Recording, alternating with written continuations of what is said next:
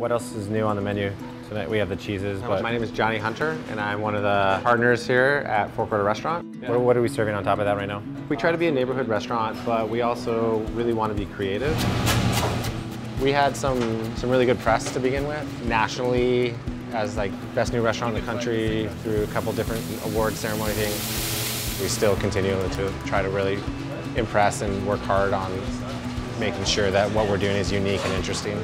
But when Farm to Flavor came around and Seed to Flavor came around, the idea that we could work with a plant breeder who would be able to hone in on unique characteristics of a vegetable was incredibly exciting for me, because the flavors that have kind of been developed happened over thousands of years of selection. Now we have an opportunity to identify traits, say we really like that, and see the possibility of that affecting how we cook here day to day.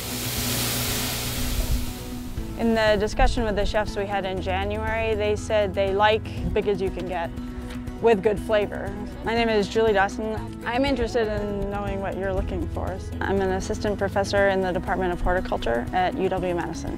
Yeah, the curving doesn't worry me, but that and that. So we do variety trials that are focused on quality for direct markets and also productivity in diversified vegetable farms. Yeah, we usually put flags at ours. During the summer, a lot of seed company breeders visit to see their trials, to see their lines, how they're doing here in Wisconsin. And they are looking for production, for yield and disease resistance, and then also they really focus on flavor and quality. We also work with growers, which give us really great feedback, but the experienced researcher who can give us yield data and taste test data and fruit quality data is extremely helpful in making those selections to try and get the very best things into the catalog for our customers, which definitely will translate into an increased popularity of the new variety and increased profit. We have 4 breeding groups now. We need to end up with 1. So I'm going to ask you to rank them in order of your favorite. So today we're having a group of chefs evaluate different vegetable varieties for flavor. And we work with a core group of chefs that can give us feedback on specific varieties, but also articulate what they're looking for in vegetable flavor, what gets them excited. I would recommend doing this set first and then that set. You know, if like a really amazing vegetable is produced, and then, you know, we have the opportunity to be the first on the ground to kind of be like, hey, I was part of this, like I can really be excited about it, and then to see it come out of Wisconsin is also exciting. Does it have signature beet flavor? As a chef, it's very useful. You just learning more about vegetables and different types. Trying each one of them is knowledge that I'm using to make my dishes better. For me, it's, you know, it's just educating our customers more. So she's giving me more information. In return, I can give it to my customers so they can make better choices in their food.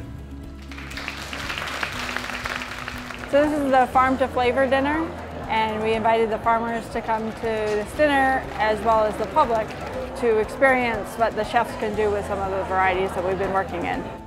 And so this tomato was like the one thing when we did the tomato tasting that I was like blown away from. So I wanted to like give people a chance to like try that.